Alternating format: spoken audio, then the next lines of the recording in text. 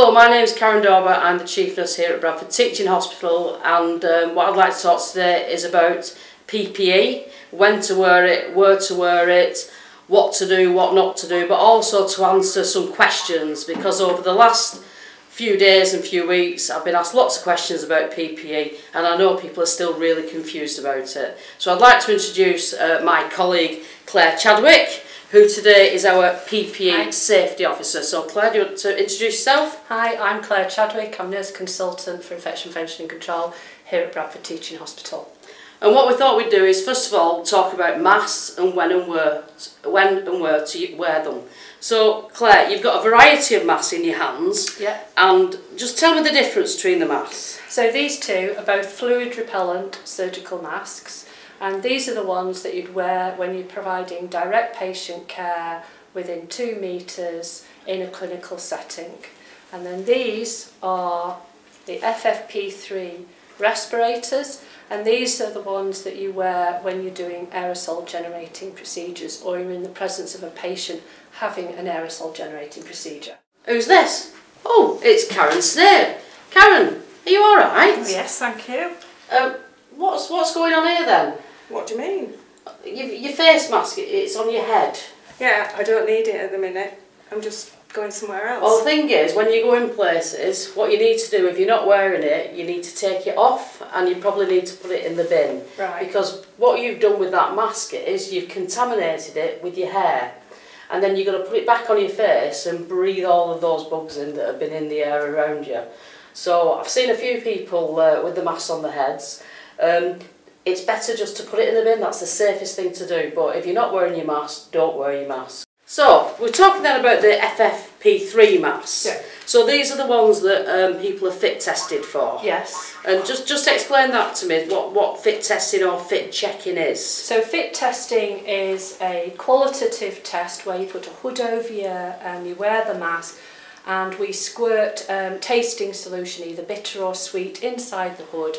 And we give you various exercises to do, and then you tell us whether you can taste the bitter or sweet chemical. Just hang on a minute, did you say bitter or sweet? Because I'm sure I got the bitter one. That's not right. I would have much preferred the sweet one for next time, I think please. the sweet one is particularly sickly. Okay then. There you go. So some staff are worried because they might have been fit tested for a mask that looks like that, but then they're given a mask like this. So what should they do if they're unsure? So they will, well, when they're fit tested, they will know whether they're this shape, which is what we call the duckbill shape, or whether they have this shape, which is the cone shape. We've had different manufacturers' masks in the trust, but the shapes are the same. So this is a duckbill and this is a cone shape, and when you're fit tested you will know which shape fits your face. So if you cannot be fit tested, yes, there's something called a fit check that can be done. So what does that entail? So a fit check is where you put the mask on. Shall I show you? Yeah. Karen Snape's back. Karen. Right. Hi. What's going on here then now? So we've talked about having the mask here. So which bit are you protecting now? Well, this is an FFP3 mask. Okay. So that's the one that you should be fit tested for, and it should cover your nose and your mouth.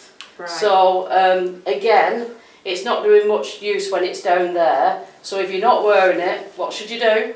Bin it. Take it off. Take it off. And bin it. Okay. So thank you very much, Karen. Thank you. So I have this duckbill mask on because I know that I've been fit tested and this fits me.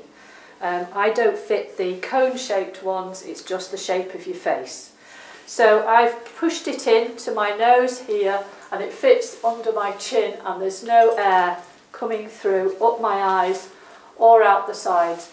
And when I do take some sharp breaths, the mask goes in and out. Okay, if it's got a valve on it, you put your hand over the valve and watch the mask suck onto your face. Okay, and that would tell you that you've got a seal, so nothing's coming in. Yeah. Okay.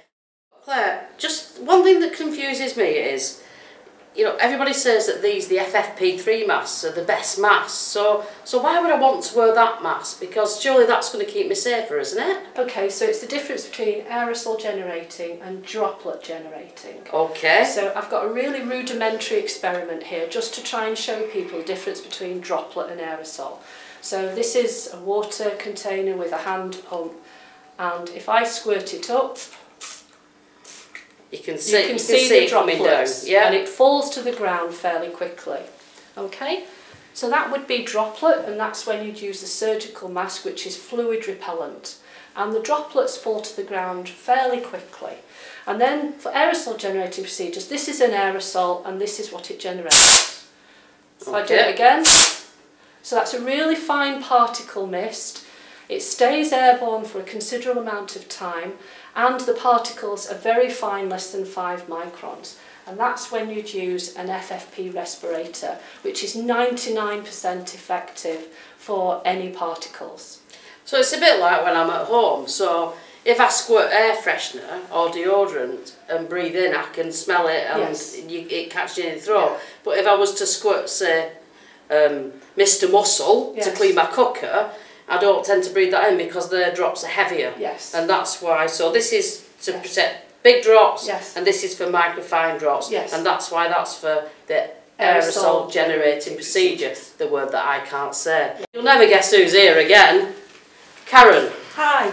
Are you alright? Yes, thank you. Have you just been to one of the clinical areas? I have, yes. So I've taken my mask off because I'm not in a clinical area now. Okay, so that's great, but what people don't realise when they do this is that mask now, you're about to go back in the clinical area and put it back up. Yeah. And at that point, I've been here breathing and talking to you, and my germs have gone in there, and dirt and muck will have gone in there, and then you're about to put that back up to your face and breathe that in. Right. So it's probably not best for you to do that. So what we're saying is, if you're going from clinical area to clinical area, keep the mask on. Right. If you're going from a clinical area to a non-clinical area, you're going home or you're going to Marks and Spencer's, just take it off, you can put it in the bin, and when you come back, just pick up a clean mask and put a clean mask on. Right, is that okay? Yeah, that's clear. Thanks, Karen. We thought we'd talk a little bit about eye protection and gloves as well. So Claire here has brought some of the eye protection that you might have seen around the truss. So Claire, again, when would I wear this? So this is when there's a risk assessment for exposure to blood or body fluids if you're in the normal clinical area. Okay. But if you're doing an aerosol generating procedure, then you'd always wear eye protection as well. And is this okay? Will this protect me from that? Yes, yes. It fits right round, goes onto your eyes, just over your forehead, and fits you right down to your chin. So it's protecting the most vulnerable part of you, which is from the head to the neck. So what about your arms? So what happens with your arms? Because do I not need to have my arms covered all the time and other parts of my body? No, the UK has had a policy for bare below the elbows for a number of years now. So what we'd advise is if you get any splashes to your arms or your hands at all, that you do a full wash from the elbows downwards. Okay, and is that because, so if I get the virus on my arms, can that penetrate my skin? No, absolutely not. Okay, yeah. So the exception to that I think is if you're doing an aerosol generating procedure, which is when you would wear the full gown, is that correct? Yes.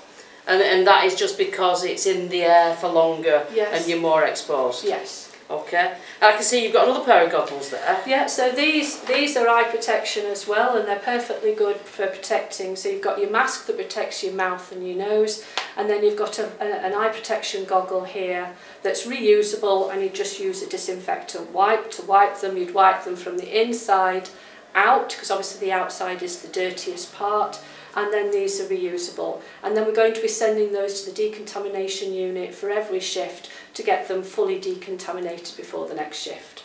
Okay, so what about gloves, Claire? Because I've seen lots of people wearing gloves walking down the corridors. I've seen people with gloves on with a mask, with just gloves, no mask, and all sorts of combinations. So what's the correct combination? So if you're providing direct patient care, you'd obviously have your surgical face mask on, or if you're doing an aerosol generating procedure, you'd have your FFP3 on.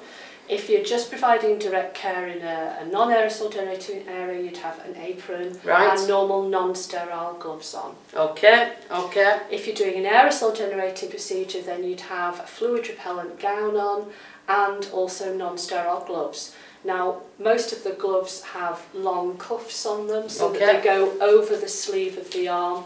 If we don't have any of those, it's okay to wear the normal non-sterile nitrile gloves. Okay. Right, that makes sense. I think I've got that in my head. Karen, what's going on? What we're doing here then? So it's fine, I've got my gloves on, but... Okay, you want to make sure they're extra clean? Yeah, so I've come off a clinical area, so I'm just sanitising like I would my hands. Yes. So we'd not recommend that you do that because it impacts on the integrity of the glove and other things, and they now look very slippy and shiny. The best thing to do, you've left that patient, you've left that clinical area, take your gloves off, put them in the bin. If you're near a sink, wash your hands for 20 seconds, sing happy birthday twice. Right. Or you can gel your hands and rub your hands for 10 seconds, which I think must be happy birthday once. But we never ever wash or gel gloves. Gloves off in the bin. Gloves off in the bin. Thanks, Karen. So, Claire, the latest guidance has come out just today. Yeah. And that talks about in detail, so joking apart, we will be circulating what to wear and when to wear in each of the clinical area. We've had a bit of fun today to try and get some key messages out, but the links on the intranet site will show you quite clearly when and what to wear and at which point. Claire, is there anything you want to add to that? No, just protect yourself, and obviously hand hygiene is the single most important thing that you can do to protect yourself and others. So if you're going from patient to patient or from episode of care, so if you're going to do an aseptic procedure as per the 5 moments of hand hygiene, then please wash or gel your hands. So our main job as a hospital and as a trust is to keep our staff and our patients safe. So we would never expect you to do anything in the incorrect PPE. So always think safety first. You're doing an absolutely amazing job. Everything's changing by the minute. Keep doing what you're doing, keeping yourself safe, keeping each other safe, keeping your patients safe. Thank you. And special thanks to our guest, Karen Snape. So thank you, Karen. Take a bow. Thank you.